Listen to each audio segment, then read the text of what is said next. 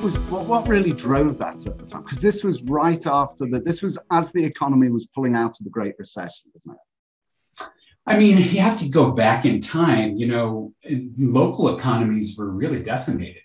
And the government was trying to figure out how can we get our hands at the postal level of the United States. And they realized they couldn't.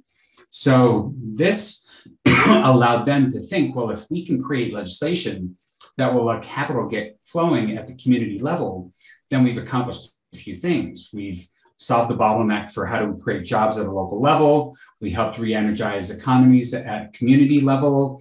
We've updated these securities laws that people have been complaining about for decades. And we've done it in a way that's prescribed and there's a regulatory pathway. So we're not going around the regulations, we're working within it.